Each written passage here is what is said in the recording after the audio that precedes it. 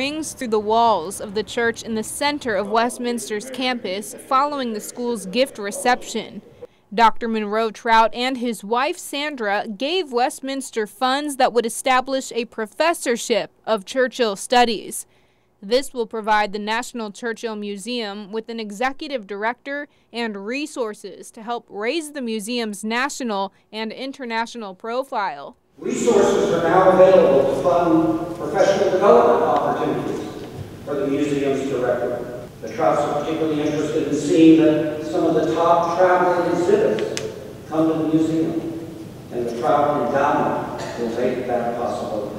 The college selected Dr. Jim Williams to hold the first professorship of Churchill studies.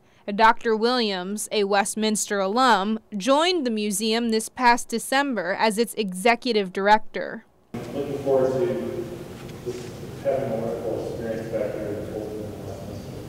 According to officials, through the Trout Endowment, Dr. Williams will be able to research and publish scholarly journals and present at the most prominent Churchill events in the world.